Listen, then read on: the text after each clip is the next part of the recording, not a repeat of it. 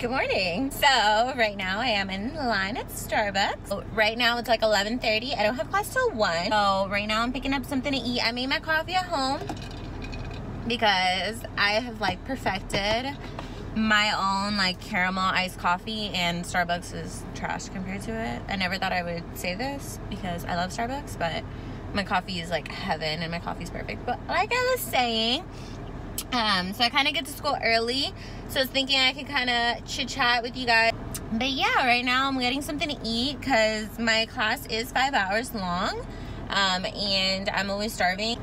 So I'm just gonna get like a breakfast sandwich. I'm probably gonna get like a turkey bacon sandwich or something. I know it's not really morning, it's 11:30, but I haven't had breakfast yet, so I'm in the mood for a little breakfast sandwich, a little sandwich. Hi, thank you for Starbucks. What can I get started for you? Hi, can I get the double smoked bacon cheddar and egg? Just if I still have one left. Okay. And I do have one left. Okay, perfect. Anything else? That'd be all. It's going to be $5.36. Thank you. Oh my god, it's like moving quick. Thanks.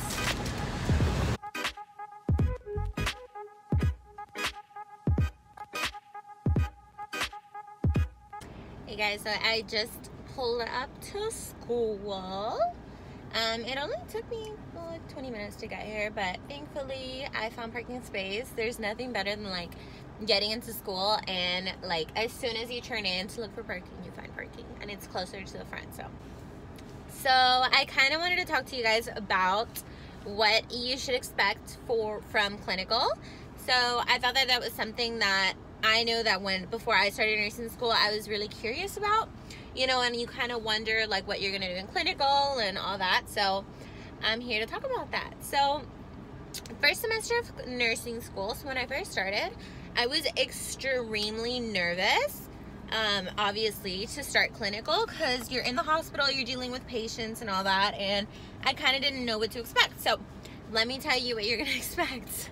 So whenever you start clinicals, you're gonna have, it's literally gonna be a class. So it's gonna be on your schedule as a class, and you're all gonna show up. So at least my clinicals, I think there are clinicals that are at night, but our clinicals are usually from like 6:30 to 3:30, so it's about 8 hours. So we had to be at the hospital in our conference room at 6:30. So we meet and we kind of gather, you know, our teacher would kind of tell us. I don't know how every clinical teacher is, like our clinical teacher now just kind of sets us loose, but it could be because obviously we're not first semester nursing students anymore. But yeah, so you're gonna meet up with your teacher and she's kind of gonna give you a schedule of what you're gonna do. So in foundations, you have like head to toe checkoffs. You have so our vitals checkoffs was like taking blood pressures, counting our pulse and stuff, and counting breaths. So we would test each other on our classmates. So our clinical teacher would, you know, we would each grab someone's hand and we would both count pulses, and you had to get the same number as obviously our clinical instructor for you to pass, and it had to be, I think, within like 3 beats. And then for blood pressure, you had to take one of our classmates. We got put into pairs and you had to take your classmate's blood pressure, write it down, and then you would go to your clinical instructor and she would test, you know, their blood pressure, and it had to be, I think for blood pressure it had to be within 6, but I'm not exactly sure. I'm not too sure on that, but yeah, so that's what we would do. What other checkoffs did we have? So yeah, we had to do a head to toe. So the first time we did our head to toe, we got to practice it in school in our skills lab. So you got to do it on a mannequin, and you had to assess from obviously head to toe, checking the skin, you know, checking the sclera, checking the conjunctivitis, checking the oral mucosa, the ears, checking for any skin breakdown, and you have to look for like pressure ulcer formation and stuff. And some of our mannequins did have some pressure ulcer formation, and so yeah, you had to assess like every part of the body, which is what nurses do at the hospital. They do head to toe check, but we kind of learn it excessively, like we kind of learned it like over the top. And when you go to the hospital, it's not as over the top, but it kind of depends on your patients, of course, because if you have a patient that's getting up and walking around,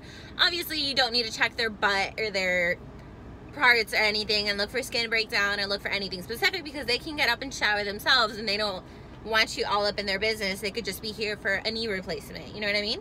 So it kind of depends, but we're obviously learning like in-depth head to toes because we could have a patient that is completely bedridden and maybe they, you know what I mean? Like they're completely bedridden, they're elderly, and you have to check every part of their body, make sure they're doing okay, because obviously if they're laying in bed all day and they don't get up, or they're elderly and they don't know that they need to move around and all, they can start having skin breakdown on their body. Since you're literally laying on your bed all day for hours on end, you're gonna start getting skin breakdown because you're constantly having pressure, especially on bony prominences. The first sign, which is stage 1 pressure ulcer, is like redness. So if we continuously are assessing our patients and we see redness, we can actually prevent them from getting a pressure ulcer by turning them, or, you know, sticking a pillow on, you know, one side of their bum so that they can, you know, put more pressure on the other side, and then you flip them over, but you want to turn them. We learn you want to turn your patients every 2 hours. But yeah, so that's kind of what we do. So we do the head to toe, but what you're going to do in clinical is going to be more picking a patient. So what we had to do is the night before our clinical day, so we had clinicals on Wednesday, so Tuesday nights, or Tuesday after our classes, we had a class on Tuesdays, we would go to the hospital, log into the computer because we had computer access, and we had to pick a patient that was in the hospital and write down all their information. So we had to write down their labs, we had to write down what they're here for, their chief complaint, everything that you can write down about the patient that is in the chart, you need to write it down. So you write down their medications, you write down what they're here for, you know, you write down everything. And that kind of takes, the first time that we went, just because we didn't know how to work the system and our clinical instructor thought that it was best if we learned it ourselves, so she didn't even go. So she just gave us computer access and we had to figure it out ourselves. And obviously, like, everybody in the hospital is busy, so nobody's gonna be sitting there giving you a lesson on the computer system. Yeah, so it took us, like, I think it took me 4.5 hours. I didn't leave the hospital till like 7 or 8 o'clock at night. And I was so annoyed just because it took so long. But I mean, I guess that was a good way to learn the system, because after that, it didn't take as long, but it still took hours to write stuff down because you're writing down so much stuff.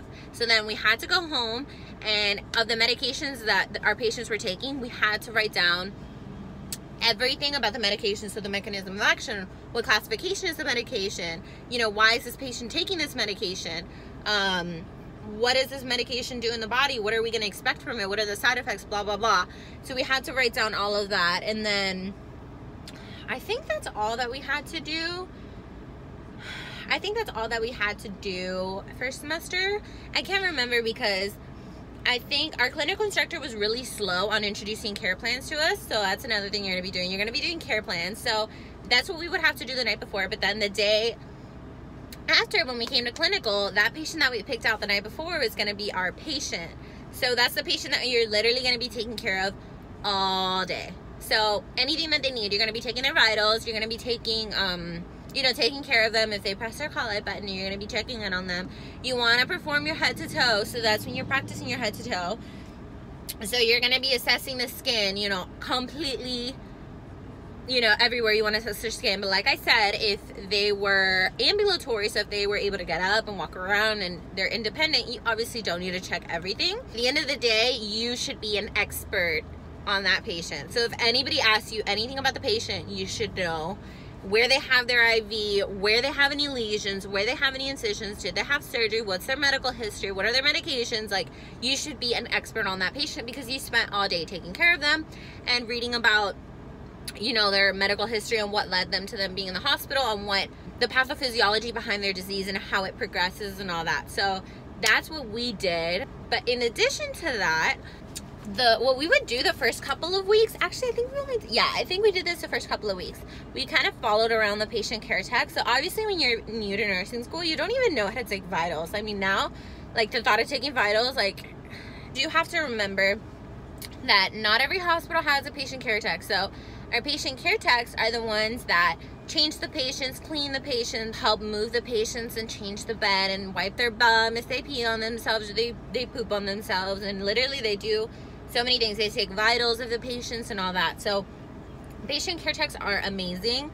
But obviously now, since I'm in my first year of nursing school, I'm not following around a patient care tech, but that is what we did the first couple of weeks, just to learn how to take vitals and cleaning up patients and all that, because sometimes nurses do that. So Not all the time. It also depends on your hospital, because not every hospital has a patient care desk, so that will be the job of the nurse. Okay, so yeah, so another thing that we're going to be doing is completing care plans. So care plans is literally a book of papers that have to do with the patient that you picked out, and you have to come up with like nursing diagnosis, you have to come up with nursing intervention, nursing goals. Like, I never knew about any of this prior to starting nursing school. Like, I did not know, like, you know that patient's chart, but I did not know that nurses literally come up with like diagnosis and like interventions and goals and stuff. And it's not, those interventions and those goals aren't related to the medical diagnosis, it's related to like a nursing diagnosis. So basically how the patient copes with it, if they're like, if they have like an electrolyte imbalance, if they're dehydrated, those are going to be our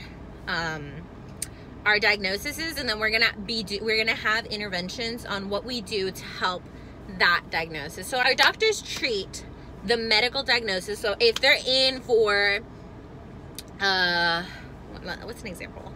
If they're in for congestive heart failure, the doctor's treating that, but the doctor isn't treating all the other side effects that come with it. So that's what the nurses do. So we come up with goals and we come up with interventions to fix the rest of these smaller problems that the patient has that the doctor doesn't really worry about, because he doesn't really need to, you know what I mean? Like, that's something that we do. So that's kind of what we do. So these care plans literally take for freaking ever to finish. I think that my care plan first semester probably took me like 7-8 hours. Actually, not even just first semester, in general, care plans take like 7 or 8 hours of you constantly working on it, because you, like, there's just so many things to look at in a patient, and you have to look at all their stats and like after you saw them and all that, and you have to come up with, okay, what is the priority problem with them that we need to focus on? You know what I mean? So like, if they're dehydrated, we need to focus on getting them rehydrated. So what can we do? Obviously we can't prescribe IVs, we can't, you know, do any of that. We can't prescribe medication. So what can we do to help them not be dehydrated? That was foundations. So foundations, I loved clinicals, but I feel like we were also really limited on things that we could do. Oh, actually, no, we actually got medication checked off. So giving oral medications, we got checked off for that.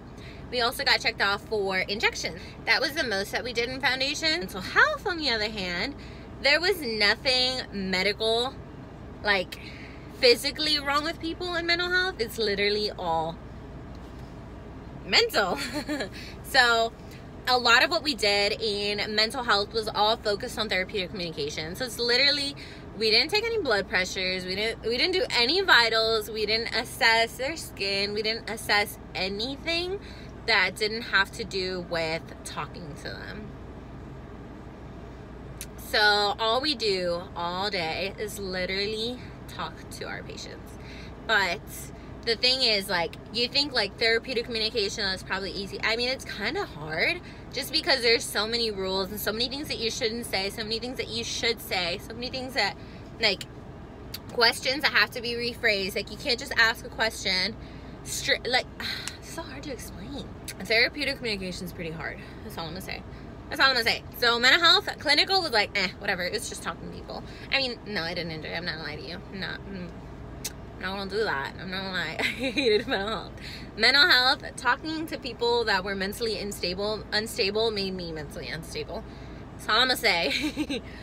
I can tell you guys so many stories about experiences at the mental health hospital, at the psych hospital, but that'll be a whole nother video. So now, in adults, we get to give medications, we get to give injections, we get to start an IV, we get to start Foley catheters, we get to take out Foley catheters, we get to give IV medications, we get to do so many things. So there's a little bit more leniency with adult, just because foundations is all about getting checked off and learning all these things. And then clinical in adult, which is a year in, I don't know if everybody's names are all the same or if it's just mine, but a year in clinical is going to be a lot different than first semester, just because you've already know how to do all these things, you've already learned about it. So nurses love, well, let me not say that.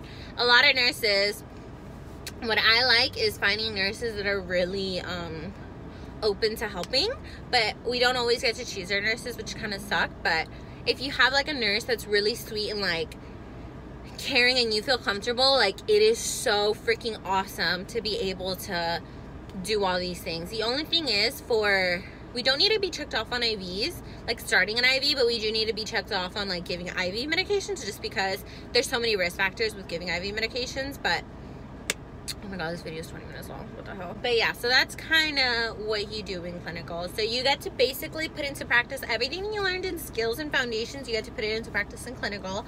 But of course, everybody's school is different, so not everybody can probably do the same things.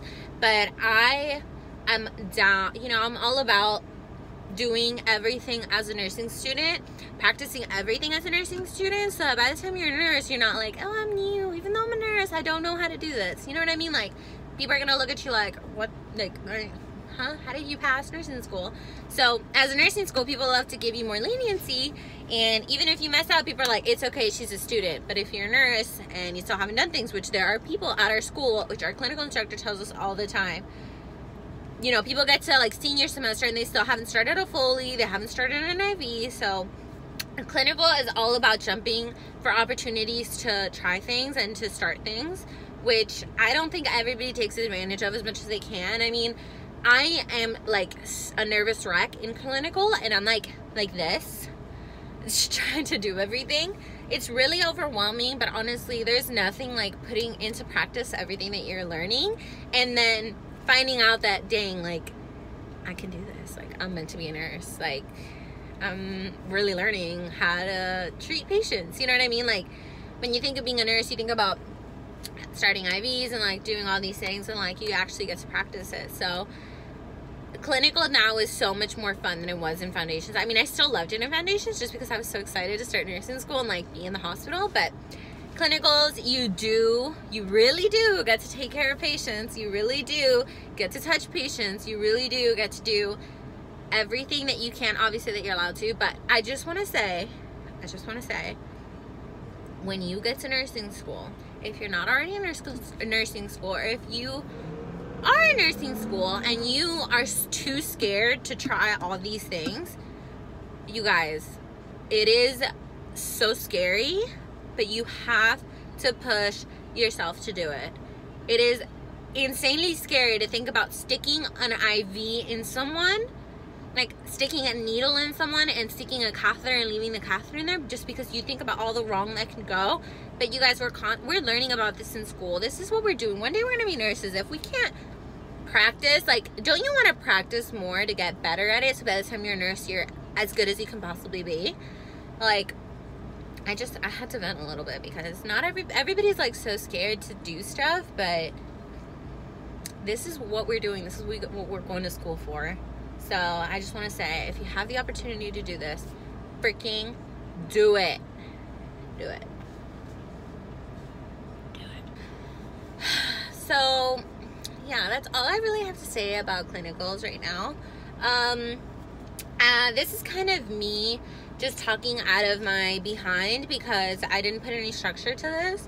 I kind of just sat here and I'm like, I want to talk about and I want to explain about what to expect from clinicals. But if you guys really do want me to look at my clinical SIDS, like our SIDS are our syllabuses from foundations and from adult and from mental health, to tell you guys what we actually do and like have some more structure to everything that we do and everything that we're allowed to do, I can so make that video.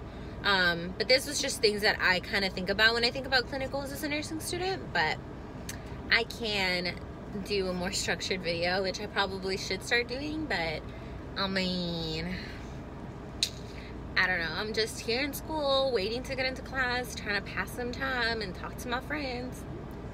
Alrighty guys, I think I'm cut out of here now, and I'm gonna walk over to class. Well, it's probably still too early, but I'm gonna go walk into class and talk to my friends who are probably already in there, and get ready for class. But thank you guys so much for watching. I hope you guys enjoyed this video, and if you guys did like this video, please like this video, comment if you have any recommendations or maybe any feedback that you guys want to give me, I am open to all. And any comments, of course, other than hate. Please don't give me hate. Why would you give someone hate? Okay, that's all I'm saying. Thank you guys so much for watching. I hope you guys enjoyed this video, and I hope you guys learned something today. And I hope that you guys have a good day. Bye!